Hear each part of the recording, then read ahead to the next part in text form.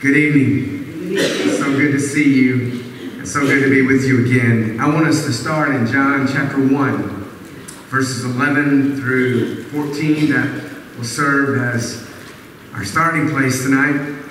And while you're turning there to John 1, 11 through 14, let me express my gratitude to Ray and all that he has done on the hard work he's put into making this meeting happen. And he's doing all the work with the PowerPoints, and I appreciate him so very much for that. Although it may be Kay doing that, he shakes his head, and he's taking credit for it because this is in public. But anyway, I appreciate Ray very much. I appreciate Mike and John leading us this evening. I don't know of a more dedicated personal worker than John Sawyer. And it's a joy to be with John and Alice, they're longtime friends. And speaking of friends, it's so good to have so many friends here tonight, people I love and admire and appreciate, and some I work with, and they still came. But I appreciate them very, very much supporting us and encouraging us. What did people do with Jesus in the New Testament, in the days when Jesus walked on this earth during his ministry? More importantly, what will we do with Jesus today? Let's talk about it. John is the author, the Apostle John. He's the speaker in this passage. He begins in verse 11. He came to his own, and his own did not receive him.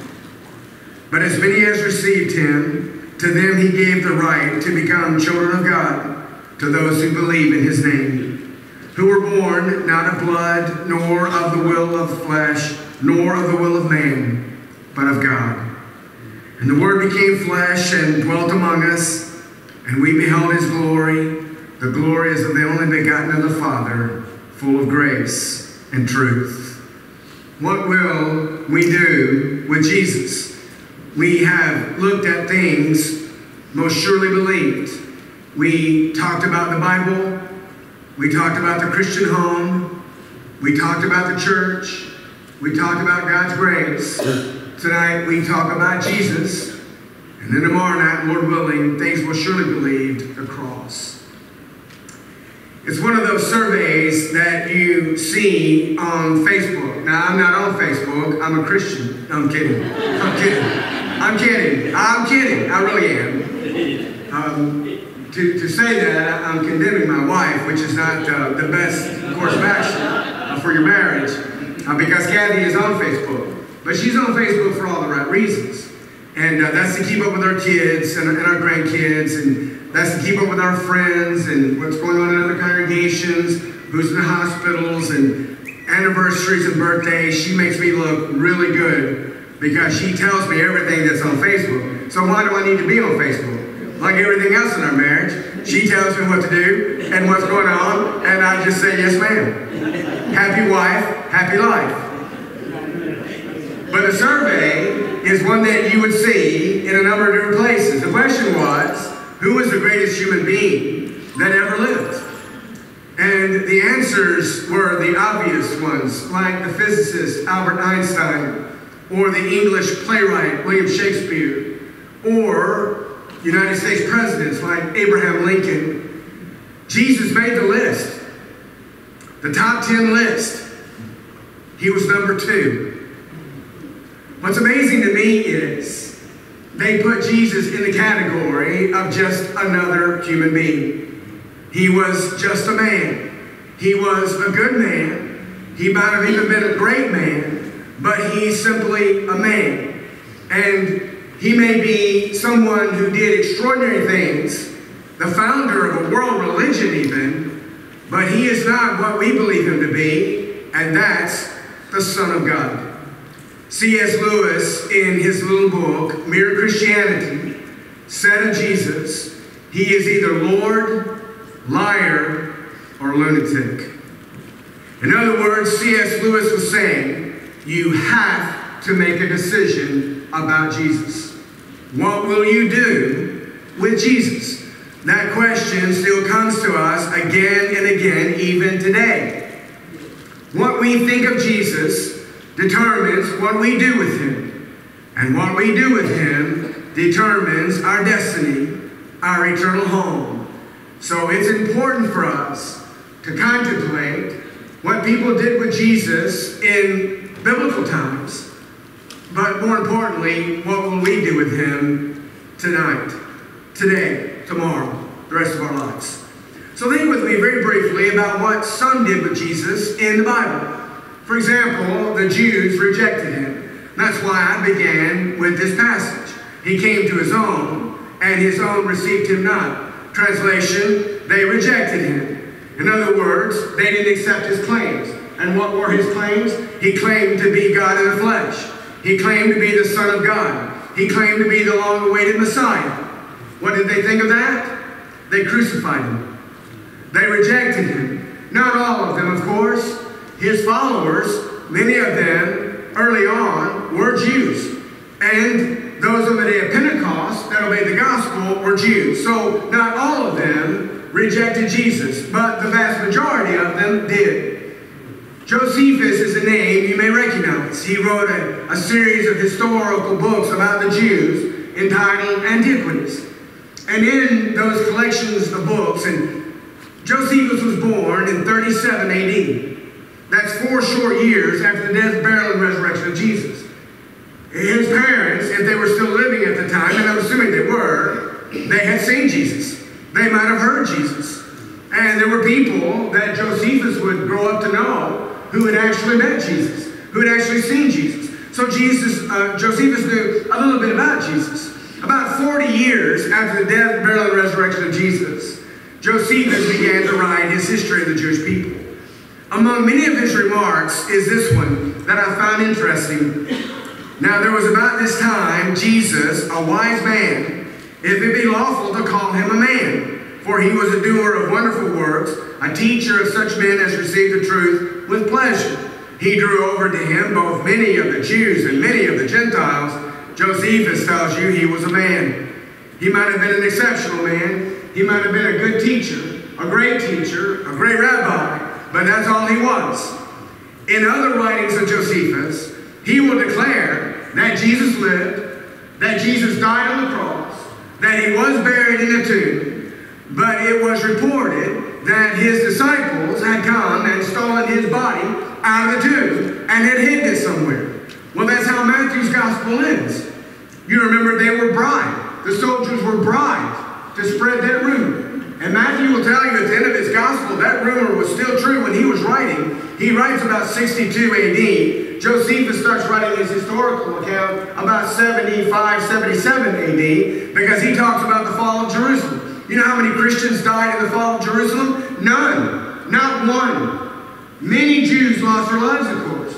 But Christians, when they saw the Roman army approaching and they would besiege the city and just wait them out and starve them out, Christians got out of town. And not one of them perished, which is phenomenal, but that's the power of Jesus' word. You believe and trust his word, it will save your life, and it will certainly save your soul. But Jesus dealt with a stubborn, obstinate group of people who would not believe him, no matter how much good he did. But Jesus warned them when he said, unless you believe that I am he, you will die in your sins. There are people today who still reject Jesus. And if they remain that way, they will die in their sins. Does that not make you uncomfortable? How uncomfortable do you think it made Jesus? Because they were lost. And they didn't want to be found. And they didn't want to be saved. And Jesus, who could have saved them, couldn't because they wouldn't. There's still people today who are rejecting Jesus. And they need to be confronted. And they need to see the evidence that Jesus is the Son of God. The Jews rejected him. Number 2, what about Pilate? Well, Pilate tried to wash his hands of Jesus. You know, Pilate is an interesting study in and of himself. He seems to be somewhat spineless. And you remember that he interviewed Jesus and he examined Jesus, and at least 7 times in the gospel accounts, he tried to let Jesus go. And he knew it was out of envy that the Jews had delivered Jesus to him to begin with, Matthew 27:18, so he knew what was happening. And you remember when he was struggling to let him go, that is Jesus, but the mob wasn't having anything to do with it. You remember his wife came to him in Matthew 27:19. She had a dream about him, and she said to her husband, don't have anything to do with this righteous man. And you know, Pilate never did listen to his wife. Why would he listen now? He should have. It would have changed and saved his life. Pilate tried to release Jesus and condemn Barabbas. Barabbas was a criminal. He was an insurrectionist. He was a murderer. He was a thief. He deserved to die. So Pilate, who had this tradition every year at the Passover, he would parade out a prisoner and he would release one of them to the crowd, to the Jews, to pacify them, to keep them at arm's length or bay. And so he brought out Barabbas and he brought out Jesus, the man he declared to be the king of the Jews. And he thought, I really believed he thought, or hoped at least, they would accept Jesus and not Barabbas. But they didn't want Jesus. They wanted him dead, and they wanted Barabbas, which is ludicrous. And I've often wondered, as Barabbas stood there, had he ever seen Jesus before? Had he ever even heard of Jesus before? I mean, here he is standing there condemned to die. He's going to the cross, and Jesus steps forward and takes his place. Just like he did for you. Just like he did for me. And I wonder, when Barabbas was set free, what that meant to him. That Jesus set him free. What does it mean to us for Jesus to set us free? And it's amazing to me to think about what Barabbas did once he got back out in the crowd and once they led Jesus away to crucify him. Do you think Barabbas followed him? Do you think Barabbas went out to Calvary or Golgotha and watched Jesus die? Do you think he did that? I don't know if he did or not. Maybe he was curious. But I've wondered many times if he did it change anything about his life? Did he simply go back to do the things he had done before? Did he get in trouble? Or did he see in Jesus, as John prayed, a man who just paid his debt? What will we do with Jesus? And what will we do when we spend a little time at the cross? Will it change us? Will it motivate us? Will we be different? Will we be better? Will we try harder? Pilate was so weak. You remember Pilate brought out water and he washed his hands, Matthew 27:24. And you remember he said, I am innocent of this man's blood. He washed his hands, I'm innocent of this man's blood. There's a tradition, and it's just a tradition. It's not in the Bible, but it is in secular writings that date back to a time not long after that, after the time of Jesus. And the tradition states that Pilate could not keep the unrest in Jerusalem under control. There were several more insurrections after Jesus' death, and Jerusalem became a mess. The Jews wouldn't pay their taxes, and so Vespasian, the emperor, sent his general Titus to level Jerusalem to the ground. And it was Pilate unable to keep them happy, politically happy. They were a thorn in the side of Rome all the days of Pilate's life and the emperor's life. So he banished Pilate. He banished him. He exiled him according to tradition. And Pilate lived out the rest of his life in prison, essentially. And tradition says he tried every day for the rest of his life to get the blood of Jesus off his hands. He could not wash his hands enough to remove the guilt of killing this man. And he may have said he was innocent, but in verse 26, the Bible says, then released he Barabbas unto them, and when he had scourged Jesus, Pilate delivered him to be crucified. He will forever be remembered in history as the man who crucified the Son of the living God. In Shakespeare's play, Macbeth, you remember Macbeth killed the king. But he left his daggers in the king's chamber. Lady Macbeth went after them and gathered them together, and they came back, and they were both feeling guilty already, and they tried to hide the daggers. But Shakespeare wants us to understand that the guilt they felt was not so conveniently dismissed, because they tried to wash their hands, and Lady Macbeth rather, would spend her life, the rest of the play, trying to wash the blood of an innocent man off her hands. She couldn't do it. Today, there is a psychological ailment called Macbeth's syndrome, where someone habitually washes his or her hands, trying to remove the guilt and sin or stain or whatever is troubling them from their lives. And it never works. Pilate tried to wash his hands of Jesus. You can't do that with Jesus. He doesn't just conveniently go away. There will be a reckoning day. There will be a day of accountability. But you must decide what to do with Jesus, and there are consequences with either one of the choices. And why did he crucify Jesus anyway? Politically advantageous. Do you know anybody who does what they do because it's politically advantageous?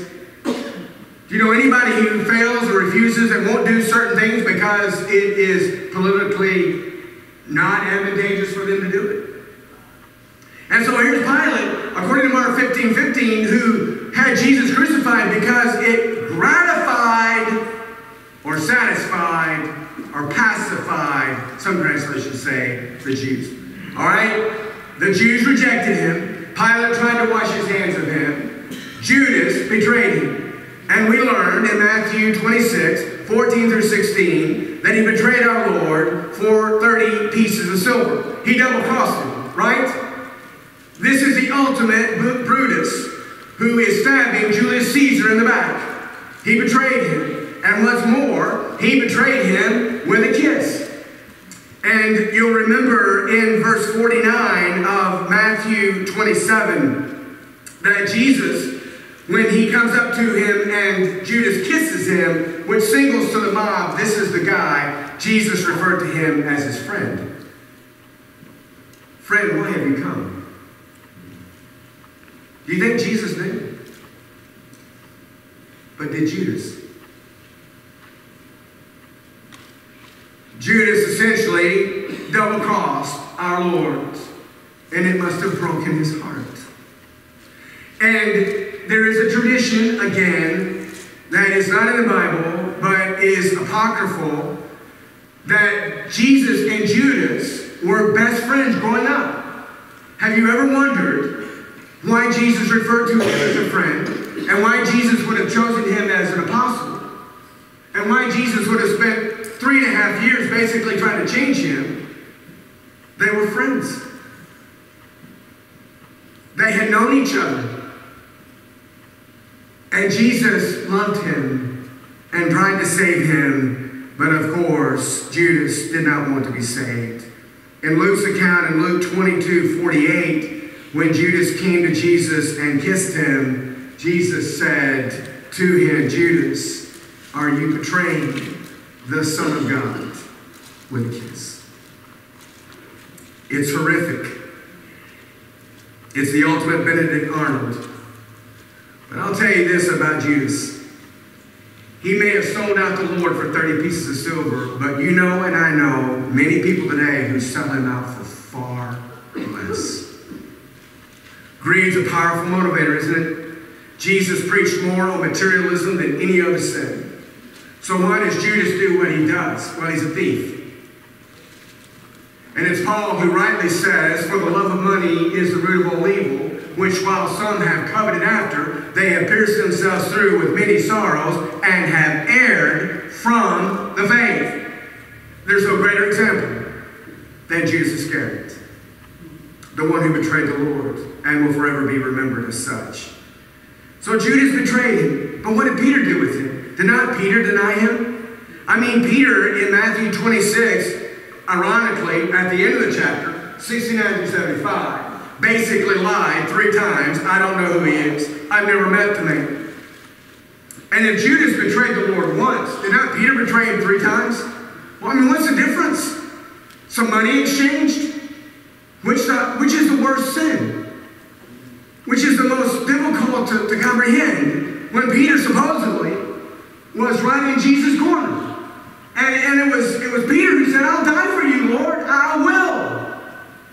But when push came to shove, Peter caved and denied the Lord 3 times, denied he ever knew him. And it's interesting that in Luke 22, 61 and 62, when that last denial occurred, Peter and Jesus turned at the same time and locked eyes. And the very next verse says that Peter went out and wept bitterly because he knew that Jesus knew what he had done. And how do you outrun that? When you do what Peter did, you ask Jesus to forgive you. May I ask you something? If Judas had asked the Lord to forgive him, would the Lord have forgiven him? I believe he would. Without question. But Judas didn't know the Lord as Peter did. And Peter would turn his life around, and for the right reasons. Now, why did Peter deny the Lord? Let me tell you what some kids talked about in this Bible class. Wes, who's 7 years old, here's what he said. He thought he would never deny his master. And here's Kelsey, 7 years old. Peter forgot to have faith in Jesus. Here's Kyle, age 6. He was weak. And here's Ray, age 6. He forgot that God was in control. And Tommy, age 6. Peter denied Jesus 3 times because he forgot that he had power in God. Out of the mouths of babes, God has perfected praise. Why did Peter deny the Lord? Why? Self-preservation. And that's a strong motivation to just deny Christ to save your own life. And Peter was guilty of that, and Peter would have to live with that the rest of his life. But Peter became a powerful advocate for the forgiveness of God in Jesus. What did the other disciples do with Jesus? Judas betrayed him. Peter denied him. What did the other disciples do? They fled the scene, right? Isn't that what it says in Matthew 26, verse 56? That when they arrested Jesus and they took Jesus away, the Bible says, then all the disciples forsook him and fled. The Greek word for fled is the word stampede. Now get this. They were in so big a hurry to get out of there that they literally were running over each other. They couldn't get away fast enough because they're scared to death. And they see themselves hanging on crosses next to Jesus. And they're fair weather followers of Jesus. When it was good, they were right there with him. But when discipleship cost them their lives, they weren't ready to make that sacrifice. And there are people in our world today who are being persecuted for their faith, and every day they're making that decision. That's what they choose to do with Jesus. They don't renounce him when the going gets tough. And his disciples were cowards. They were cowards. And many of us are cowards. Life makes cowards out of us so often. And we struggle and we work hard and we try better. But it's a constant reminder of our fallen world and the human dilemma, the weakness that's in all of us. Jesus knew this. Jesus said in Matthew 26, verse 41, the spirit is willing, but the flesh is weak. And we would agree with that wholeheartedly. Well, running out of time, what did Saul of Tarsus do with him? Well, Saul of Tarsus persecuted him. Now, we understand, Paul will say in 1 Timothy 1 verse 15, he was the worst of all sinners. In other words, I'm the worst of all of them. You put all of them in a line, and I'm at the head of that line. You list them all, I'm at the top of that list. If you back up to verse 13 of 1 Timothy chapter 1, Paul will tell you, I was a blasphemer, a persecutor, and an insolent man. Translation, a violent man. Now, we looked at 1 Corinthians 15, 9 and 10 last night. We'll not revisit that, except in verse 9, where Paul says, I'm the least of all the apostles. I'm not worthy to be called an apostle, because I persecuted the church of God. That's what Saul of Tarsus did with him. But to think of his violent nature and his anger and how vehemently he opposed Jesus and the church. Look at Acts 22, verse 20, where Paul says, when your martyr, when his blood was being shed, I was standing by also, consenting unto his death, and guarding the garments of those who were killing him. While Stephen was shedding his blood for Christ, Saul stood there and did not lift a finger, and he guarded the clothes of those who did the dastardly deed. He was as guilty as anyone else, of course. But Saul's life would change, and Saul would turn it around, and this is what he would do with him, ultimately, what he would do with Jesus eventually. When Ananias, he saw the light. Saul saw the light, literally, on the road to Damascus, didn't he? And it woke him up. And Ananias, somewhat reluctantly, went to him, and Paul said, you want to know what he said to me? Let me tell you what he told me. This is Acts 22:16. This is Paul himself. And now why tarriest thou? Arise and get baptized. Wash away thy sins, calling on the name of the Lord. And he didn't have to ask Paul twice. Why did Paul persecute the church? Because he thought he was right. Saul was a good man, a good Jew, a good Pharisee. He thought he was right. He said, I've lived in all good conscience up until this day, as he's trying to explain his former life in Acts 23, verse 1. But the conscience is only as good as it is educated, or as it is instructed, or as it is guided, right? If it is not filled with the proper knowledge, the conscience is a terrible guide. But if it is filled with the knowledge of God and Jesus Christ, the conscience can be an excellent guide. Saul, was misguided. Do you know anybody like that today? Who think they're right, who believe they're right, who are simply living out of what they believe to be a good conscience. They're misinformed. Unfortunately, they've been fooled. They're misguided. They need someone to help them, obviously. But there are a number of people who have done this with Jesus. They haven't gotten the complete story. Saul had not seen the entire picture. But when he did, he obeyed the gospel.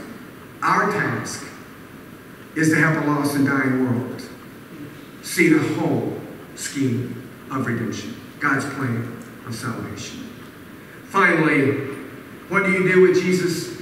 Well, the Jews rejected him. Pilate tried to wash his hands of him. Judas double-crossed him. Peter denied him.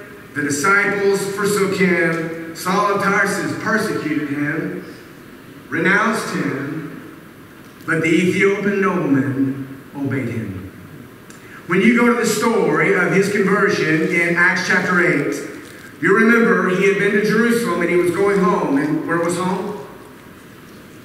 Gaza. He's on his way home to Gaza.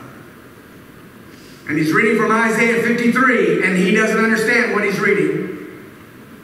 And he's searching. And you know, God knew that.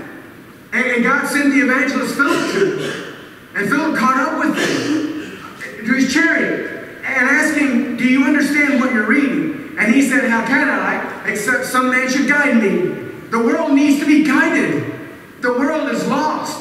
It's up to us as Jesus' disciples to help them see what the Bible is saying, to help guide them through the scriptures. Scriptures, many of them do not understand, of course. So, Philip joined him in the chariot. Verse 35 says, and he began to sing scripture and preached unto him Jesus. He began right where he found the nobleman. He started in Isaiah 53, which is about the cross, about the crucifixion of Jesus, the reason why he had to die on the cross. He goes through all of that, but somewhere in that gospel sermon, he got to baptism.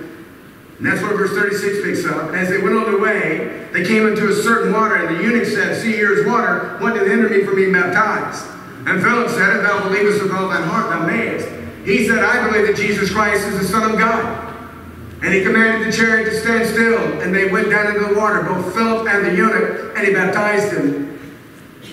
And when they were come up out of the water, the Spirit of the Lord caught away Philip, so that the eunuch saw him no more, and he went on his way rejoicing. That's what happens when you obey Jesus. Prior to that, your life's a mystery, and your life is lost. But you obey Jesus, you follow Jesus, you live for Jesus, as we sang a moment ago, and you will live your life blessed by him, thus happy as the eunuch returned home. And I can only imagine that when he got home, he told everybody he knew about Jesus Christ. And that's how the church in Gaza began. Now, may I ask you something before we close? If a man can be saved by just believing in Jesus,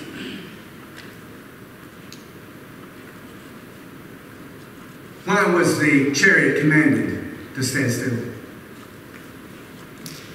If someone can pray a sinner's prayer and be saved, and there's no sinner's prayer in the Bible, you know that.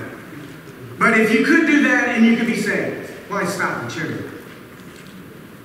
If faith only saves, then pray tell me, why stop the chariot? And if baptism is essential for the forgiveness of sins, why stop the chariot? It's obvious, isn't it, that baptism was essential. It was necessary. It was the only way in which to be saved. The eunuch knew that. Philip knew that. The Lord knew that. And that's why the chariot was commanded to stand still. And may I ask you also, if you could sprinkle a little water on a person's head and they're saved or baptized. Or you pour some water on someone's head and they're baptized. And you know, there are people who believe that. There are people who still practice that today. And there are churches of Christ who accept that baptism without reservation. May I ask you this? Why did they have to go down into the water? Why get wet? Why not just take a glass or a pitcher or something if you have it handy and just dip up some water? Pray tell me, why did they stop the chariot? And why was it so important that they found water, enough water, for him to be immersed? It's clear, isn't it? In our text, as John continues, the Jews didn't receive him, but look at verse 12. But as many as received him, to them he gave the right to become children of God, to those who believe in his name. Is it not ironic? Were not the Israelites God's people? Were they not the children of God? Is that what they're referred to in the Bible as in the Old Testament? Are they not still considered that even today in our world? But according to John 1:11 and 12, if they reject Jesus, they're not children of God. Who are the real children of God? Those who receive Jesus, as a nobleman did. Jesus goes on to say, who were born not of blood, nor of the will of the flesh, nor of the will of man, but of God. They are born again of water and the Spirit. And the Word became flesh and dwelt among us, and we beheld his glory, the glories of the only begotten of the Father, full of grace and truth. What do we do with Jesus? Now, what do we do with this lesson? As we come to the end. Larry King probably interviewed everybody and anybody, right? He was considered the Edward R. Murrow of his generation, the greatest interviewer. And Larry King asked some really pointed questions. But on this occasion, the person he was interviewing said, Larry, do you mind if I ask you a question? And that reversed the roles. And so now the interviewee is interviewing the interviewer. And the question he asked Larry King seemed fun. And you could tell he was surprised. But he said, okay. And you know the question he asked him? If you could ask God one question, what would it be? If you could ask God one question, what would it be? I've thought about that a lot. Larry King thought about it too.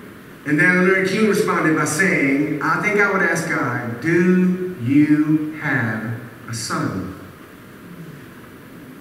Larry King was a Jew. He was born to immigrant parents in this country. But he lived and died a Jew. Would that not be an important question to ask God? But was not that question already answered? So at the first time he hears an answer to that question, it was in the day of judgment. I think that's why Larry King, if he had one question to ask God, that'd be it. And it makes me sad that people stand before God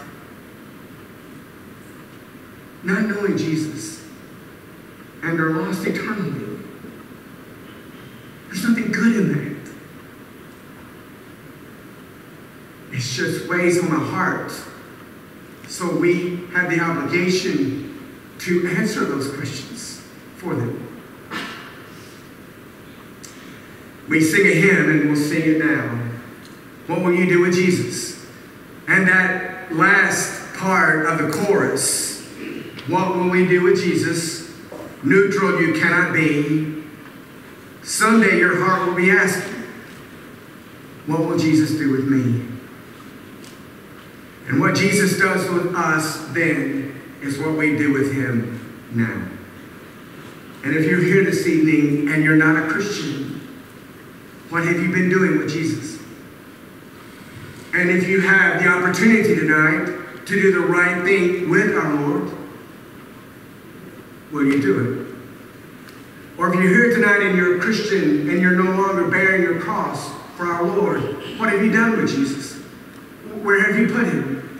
Where is he in your priorities? Maybe tonight you're ready to be restored and start your walk again. That's the right thing to do with Jesus. Why together we stand and sing.